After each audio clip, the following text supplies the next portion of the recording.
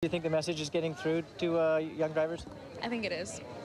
It definitely got through to me. Like, I would never do it, but like, it's definitely scary that it can happen to anybody. The event also included a speech from a drinking and driving survivor. Kevin Brooks was paralyzed from the waist down after driving while drunk. The passenger in his car was killed. Now he visits high schools around the province with a very strong message.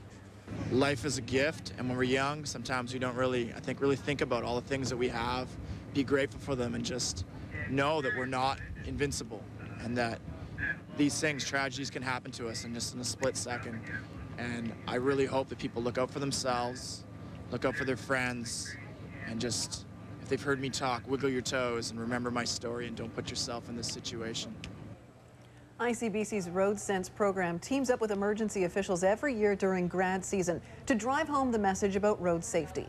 If you would like more information on Kevin Brooks' story, you can visit www.kevinbrooks.ca.